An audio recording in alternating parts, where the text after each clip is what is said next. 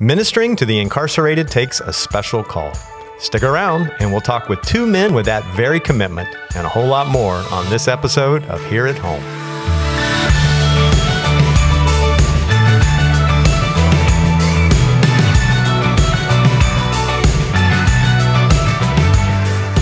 Welcome to the Here at Home podcast, a podcast about the people here at McGregor, their stories, their ministry, and their love for Jesus. My name is Mark Bricker, your host for the Here at Home podcast. And joining me on today's podcast is Jackie Allen and Cornelius Hawkins. So glad to have both of you with us today. Thanks for having us. We really appreciate it. You glad to be here? Yes. All right. I am glad to have you guys. Let's get started because I want our listeners to get to know Jackie and Cornelius a little bit better. And some of them might already know you, but I have a feeling there's quite a few that don't know you. So tell us just a little bit about yourself, your family, and I might ask a few follow-up questions as we go. So Jackie, why don't you kick us off? Well, my name is Jackie Allen. And I've been at McGregor for a pretty good while. And what's a pretty good while? I'd say over about 40 years. 40 years. That is a pretty good while. Yeah, yes. Remember when it first moved here. So yes.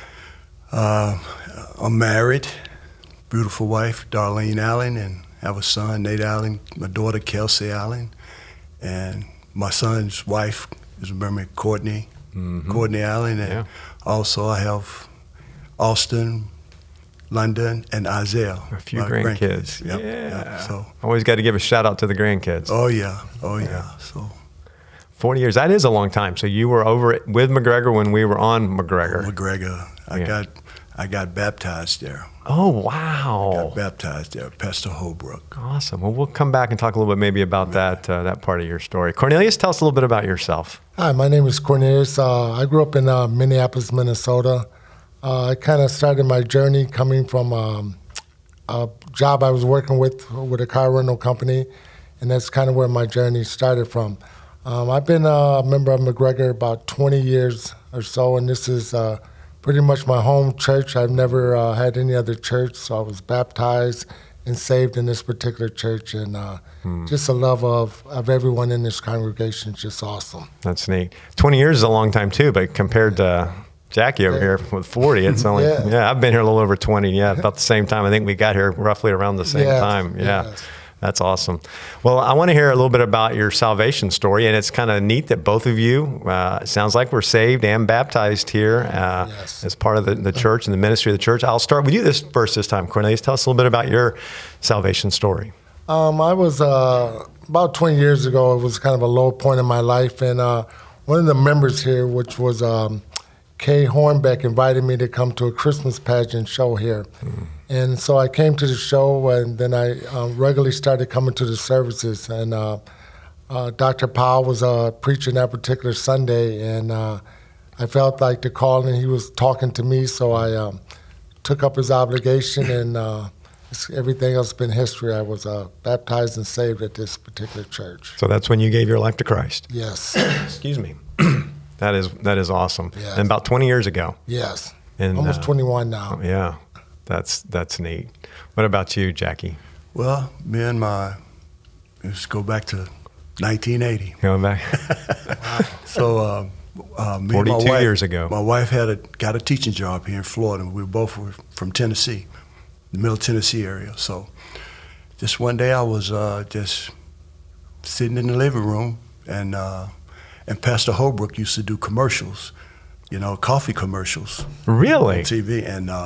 And so one day I was sitting there, and he was on TV, he said, it's just like the Lord was talking to me through him, because he said, no matter what color you are, I don't care if you black, white, yellow, or red, come down and sit down and have a cup of coffee with me.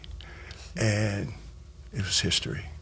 I went in, talked to Pastor Holbrook, led me to the Lord. Wow. And it's been history ever since.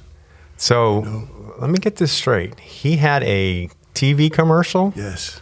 And he's just drinking coffee and inviting anybody that wants to come sit down and talk with him to do that. And so I guess the number's on the screen or something. Yes. And you felt the conviction to Amen. to do that and called him up, and then he shared Christ with you, and you gave your heart to Him, to Christ. That's awesome. Yes. I had no idea we had coffee commercials with Jim. Oh, yeah. He was on the show here at home just recently, and he shared the story of the church relocating from McGregor Boulevard over here. Right. And it's neat to see his ministry still continue on into his 80s. And see, when I used to, and at that in '85, I went to Europe to play basketball, and he used to send me sermons from the church to France. Wow. Religiously, every weekend he would have me a tape in Little cassette tapes. Little cassette. Back in the day when we had cassettes. Yes. That is a neat story. Yeah. Well, he felt the obligation to help disciple you, and while you're out of the country, send you those tapes. Yes, he did. That's awesome. All right, so both of you came to know Christ here at McGregor, got baptized here at McGregor, and now as growing members feel a call to serve. Before we talk about the prison ministry, any other areas of ministry that you have served in here at the church? Well, I was going to do the part of the Stephen ministry, but then when I got involved with the prison ministry, it was just too much. The classes, it just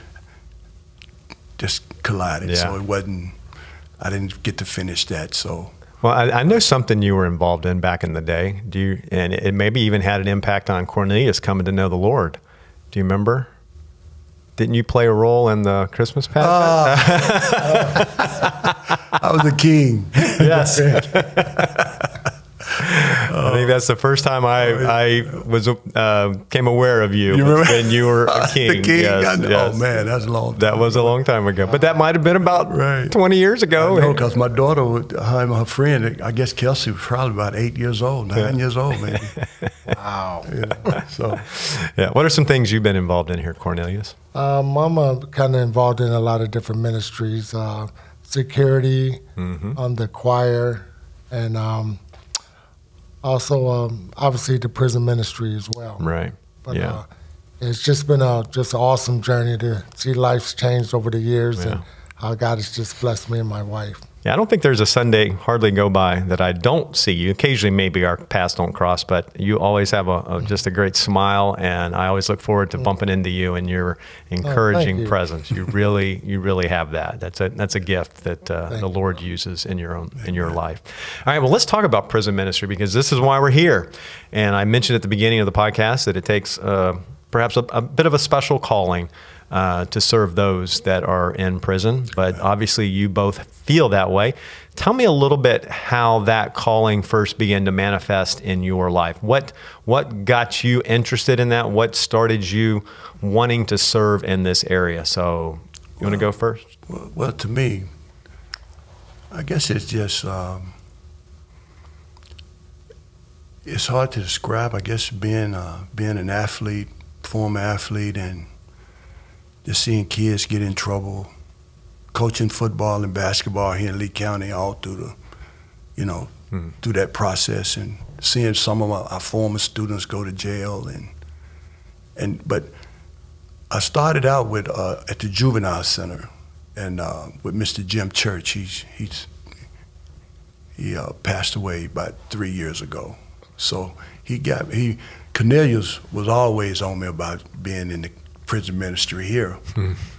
But then the juvenile center, Mr. Church, I started going with him, and then I started going with Cornelius. But I don't know, I just feel the Lord is just, I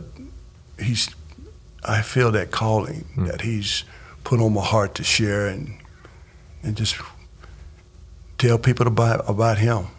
So there's a burden there for those in that life circumstance. Yes. Yeah. What about you, Cornelius? I came to, there was a gentleman here that's still at a church. It's Jason Hammond. And Jason has MS and he's in a wheelchair. And for about 2 years or so, Jason was kind of walking around or riding around in his wheelchair, and he was always asking me to come to the prison ministry. So it took about 2 years for me to come out for a special meeting they were having in February. And once I went to that meeting there and I was able to meet the gentlemen, the guys, and God just put it on my heart to just continue to serve there. And so I've been serving there since about 2007 now. So just another brother here at church inviting you to come and be a part of it. It took a little while, but yes. Eventually it prompted you. So, I mean, there are, like you said, you're involved in other ministries, and was it just, okay, here's another opportunity to serve the Lord, or was there anything special drawing you to this particular ministry? I think this particular ministry, I have a brother-in-law who's in prison in Alabama. And I just finally realized that there's a lot of men and women that have been incarcerated, and that they do also have the obligation to hear about the love of Christ.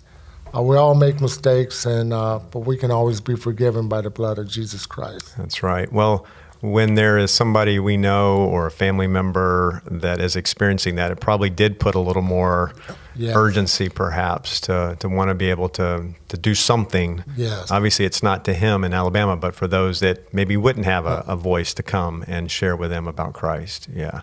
So you guys are both involved in prison ministry, and you actually serve together, right? Yes. You're in the same. Yes.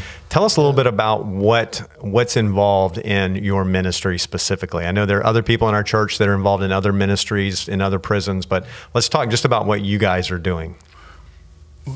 Well, we share the gospel. In what kind of format? How do you? It's more like pretty much like a church service. We go there on Saturdays. We have service, but we let the inmates. They are the musical. They play the piano and yes, so sing. They sing. We all sing, but we're the ones that bring the message. Okay. So we share the gospel with them. Okay. So how long is it? Like a Bible study, a sermon that you're doing? Sermon. Yeah. How long do you preach for? We share to about 1 to 3. 1 to 3. That whole time you're preaching? Sharing the gospel. Wow. And see, we take turns. Oh, okay. So one Saturday is my Saturday, next Saturday his Saturday. So we're just sharing the gospel. What kind of response do you get? A lot. We have probably about 40, 41 inmates that'll come to this service. Brothers Blue come to this because it's open chapel. And right. see, Cornelius never been doing it for a long time. So, you've been there. He's been there longer than me and Nick. What's Nick last name? Nick Trosserow. Yeah.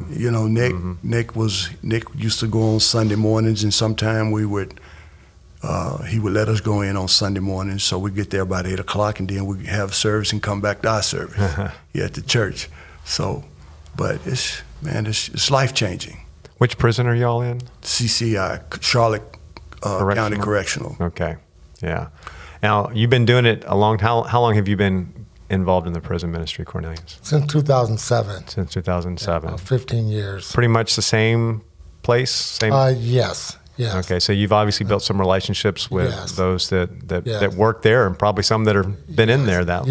Yes. Yeah. What level? I mean, what kind of criminals are we talking about here? Lifers. Oh, okay. Wow. Lifers. Yes. So yeah. So and it's just, man, we have so many different testimonies. It's life changing for me. You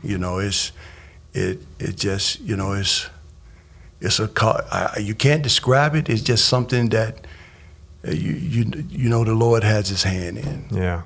So you got the 2-hour service. You're doing some singing, a lot of preaching. Do the inmates participate other than play some? Do they ever share testimony? Do you have? We let them share testimonies sometime. Yeah. Do you kind of make sure what they're going to share first?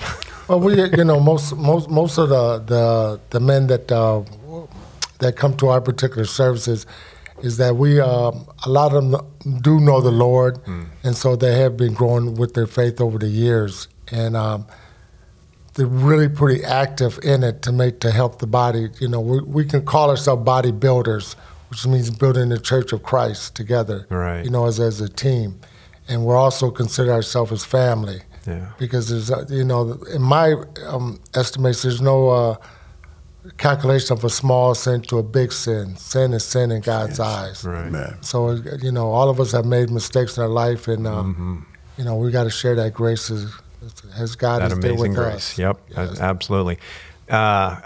Be thinking about, but I'd love for each of you to share, and you don't have to use any names, but just one really neat, I hate to use the word success, but you know what I mean, where you've seen somebody who has either come to know Christ and now they're just all in, or maybe somebody that's just been growing and growing and growing in their relationship, and you've seen that life change in their lives. Can you think of anything that pops in your mind?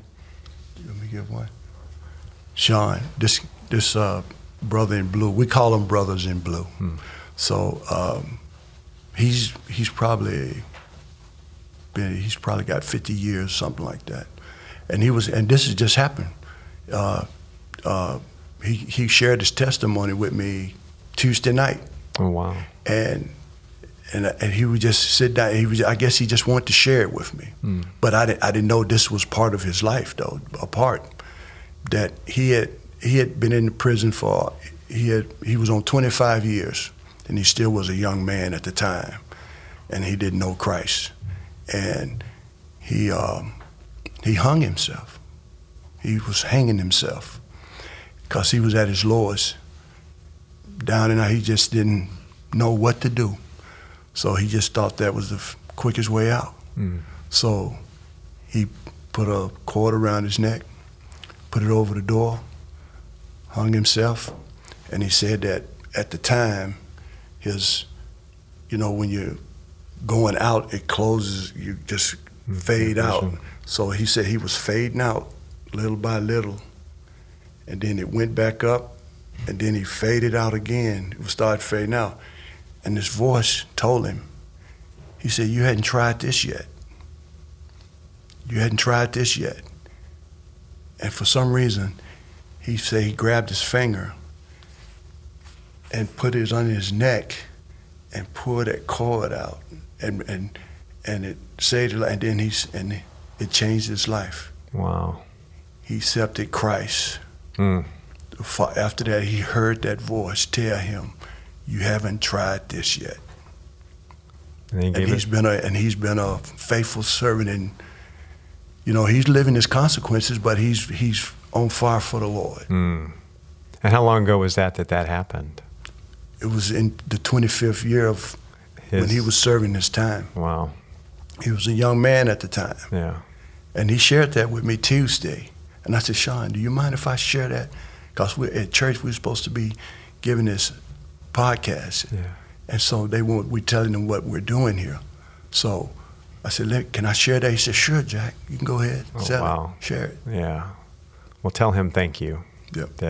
That will bless a lot of people. Well, yeah. Well, one time we had me and him was part of Kairos too for a little bit, and we were. Which another prison ministry. Yeah. And my wife and them was there. They let us invite our wives and family there during the graduation. And them guys was doing their testimony, and they had my wife and them, they was in tears. Courtney, Kelsey, and my wife, and the guys tell us all the time, they said, "Man," they said, "after we seen your wife now, boy, they had us crying." Yes. They would say, "Your wife and daughter," and they had us crying because we were looking at them because they was up on the stage doing graduation, right? And they come up and give their testimony. Yeah. But yes, it's powerful. Yeah, it really is. What about you, Cornelius? Any stories stand out in your mind? I can think of one gentleman. His name is Craig, and Craig, I've been knowing Craig for 11 years now, and he's probably one of the last brothers because there's been a turnover over the years with different inmates coming and going. But Craig's been at this particular facility, and just recently, we've talked over the years, but he finally had an opportunity to share Christ. And I was just kind of taken back. Just the fullness of the Lord that's in him, and just how he says that we need to be sanctified, which means all of us needs to be set apart to share the gospel, and just the love that he has for God. And and his commitment. He's there every week to encourage us and to support us. So, yeah, Brother Craig. So you're seeing Craig grow in his faith, and now he's sharing his faith. Yes. Yeah, that's awesome. Yeah, I'm sure you have a lot of stories over the years of serving that long in the ministry of ministering to those men. Now, if I'm sure, as almost all ministries, there's always a need for more people to be involved, to come along and serve. And I'm going to make the assumption, but you nod your head. Do you have a need for people to serve in this ministry alongside you? Oh, absolutely. Yes, absolutely. Yes. What would that look like for somebody, maybe, that's never done this before? What would that look like? Well, it really, it has to be something you want to do. It has to be, because sharing the gospel with guys like that is, it has to be, you have to be real. You know what I mean? Right. It has to be, the Lord has to put that on you. It has to be a calling for you. Right. Am I saying that right? Calling, Yeah. It has to be, it's, because we all are chose to go, we all are chose to be different. You might be to share, to preach, to teach, to serve, to whatever you're called to do. Mm-hmm. But you just can't go, and it's just not made for anybody. Right. Yeah. Because you got to look these men in the eye, and these guys, and tell them about Christ. And they know if you're real. They know if Christ is speaking through you. Yeah, the authenticity, the transparency is so important in that role. Yeah, you're exactly right. Yeah. Yes. What let's say someone does have that kind of feel, that kind of call, that they'd like to be a part of that. What would be their role the very first time they went with y'all on to do that? What would be the expectations for somebody just starting out? Well, what's really kind of neat about it is that it's open. You can kind of share your faith with the guys, and they can just go alongside of us, and we can just pretty much take them under our wings. They can learn from you. Yes. What are you laughing about, Jack? He didn't throw me under. He threw me into the fire. Hey, get up there and preach for 2 hours. There it was. It's my first time. I don't care. Get on up there. Yeah, him and Nick. So, yeah. But it wasn't no problem because you want to share. Yeah. You want to give your testimony to them guys. You want to let them guys know that you're just like them. Yeah. There's no difference. We all are sinners. There's no big and small. Yeah. That's right. Now, I know for some people there might be a little bit of fear in going to a place where there are men that are incarcerated for life. Is there, help that person listening go, no, you don't need to worry. Well, you don't, because if the Lord is with you, and it's nothing to fear. It's safe. It really is. They don't have. They scan them, right? The guys that who are able to come to Open Chapel, to come to church, and come. These guys are not. It's like, nothing's not wrong with them. They ain't gonna have no loose cannon in it because they know who's who. Right. But so it's. It's nothing to really be afraid of. So you feel very safe. It's very safe. But also there's some security measures that are put in place. Right. We also, have body alarms, right. Of course. And so with that aspect that when I usually go in, there's a verse I always think in my mind and say, even though I walk through the valley of the shadow of death, I shall fear no evil. And when I recite that just gives me the courage and the hope just to keep moving forward. Yeah. And there is truth. I mean, we're never promised safety anyway. So nowhere. Yeah. Right. So if people, they'll ask me if I'm leading a mission trip somewhere, well, is it safe? And I'm like, well, Reasonably, but I promise you that something's not going to happen, and that's just true in life in general. But what did Christ tell us? We're going to suffer. Yeah. Yep. That's probably what's the norm in America. Our life hadn't been challenged. Mm-hmm. And that's what I pray for. I pray for courage, because one day I don't want to be warming my hand by the campfire. Right. I want to be able to say, yes, I'll die for you. Absolutely. Because that's what he says. That's what we're not supposed to be. It ain't going to be safe. It's the challenge of following Christ. That's right. Right? That's exactly right. Yep. So that's a good word. I had a visit a couple of weeks ago with a lady that was 91 years old, and she was getting ready she had just had hip surgery, and 91 is pretty old to be having hip surgery. But she said, I had such a peace about going into that surgery. She said, I sat down and I thought, if the Lord, brings me home during that time, that's a win. And if I survive the surgery, that's a win. So it's a win-win. Right. And that's the way that, if we approach our life here on earth, that when he's ready to bring us home, Amen. That's a win. And if we get to stay and keep serving him, that's a win. So, Yes.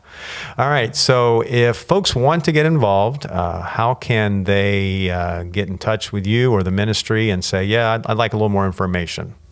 There's our information is on the actual McGregor website, where they can just tap into that, and has a phone number and also our email address. Just go to Prison Ministry. Yes. Look for Prison Ministry under Ministries on our webpage. Yes. And you guys got new business cards. Yes. Yeah, you were just showing me. These are like hot off the press, aren't they? Yes, they are. They really are. Cornelius was just showing that to me, and I said, "There's a QR code. I wonder what that does." And he goes, "I don't know." So we scanned it, and it takes you right to the Prison Ministry website on our McGregor page, so you can see the information about that. So if you see Cornelius or Jackie at church, say, "Hey, can I get one of those business cards?" Yes. You guys are handing them out everywhere. Yeah. We also have the schedule on there for the Charlotte County Correctional. When you guys are there, and then also for the Lee County, I know there's some ministry folks that are involved in prison ministry. The jail, Lee County Jail.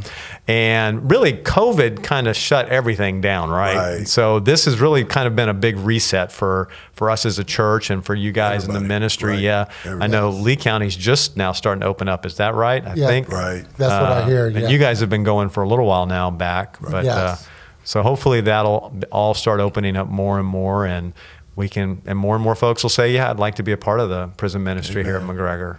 We can get them involved. Yeah. Any last words you'd like to share about, to anybody that maybe is out there thinking about this ministry? One thing I just want to kind of share is that I believe the greatest sickness is sin. And I believe that sin has been affecting people from the very beginning of time. And sometimes that beginning in the Garden of Eden, that Adam and Eve disobeyed God. Now it's different, we can die from our viruses, coronavirus. Of course that's bad, but if you die in sin, that can lead you to hell. So it's so important to be able to give these men the opportunity to accept Christ as well. Cornelius, I just so appreciate your heart and seeing that the biggest need that all of us have is our need for a Savior, because we are sinners. And going all the way back to Genesis 3 in the garden, as you said, it's been around forever. And as we look at our culture, as we look at our world, it's all a sin problem. It all comes down to that. And we have the solution found in God's Word. Amen. And that's what Christ has done for us. Yeah. Thank you for that. Anything, Jackie, you'd like to share to wrap us up here? We'd love to have you to join the team, and McGregor's prison ministry is what it's all about, taking the gospel out from the church.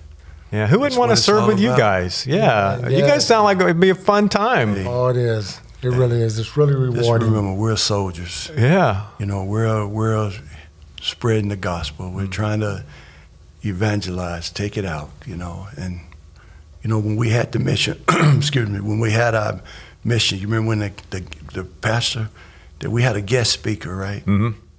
And he was talking about how the church should be evangelizing, not just keeping it in house. Staying in, but take it out. Mm-hmm. So that's what I'm praying for. Yeah, more folks to step up and get out. The harvest is plenty. Mm-hmm. It's plenty. And if it's not serving in the prison ministry, it's another outreach opportunity where you can, and even in your own neighborhood. Oh yeah. Where you work. Just so many opportunities. Right, just like we were saying, everybody's called different. You know, like Pastor Russell always tell us to go tell somebody. Mm-hmm. Every Sunday, he tells go tell somebody all week. We're ambassadors. So wherever you at, amen. Yeah. So we're in the prisons. You're at work, so come join us. Come join us. Amen. Yeah, awesome. Well, thank you guys so much for being a part of the Here at Home podcast. And I'm going to let this wrap up this episode of Here at Home. And we also want to thank our listeners for being a part of our Here at Home podcast community. And for those of you listening, if you have not yet subscribed to the Here at Home, do you guys listen to the Here at Home podcast? I always ask this question at the end. Yes, I have. You have? One time. When your daughter-in-law was on there? But I think it's another time too, Mark. Maybe twice. All right. Well, I bet there's going to be a third time now, right? You're going to listen to yourself. That might be the hardest one, right? Yeah. You listen to something, Courtney? Yes. Oh, well, good. Yeah. Awesome. Well, I appreciate it. And those of you that are listening, I would encourage you to subscribe. Leave a comment as well. We would appreciate that. But thanks for listening. And we'll see you in a couple of weeks right back here at home.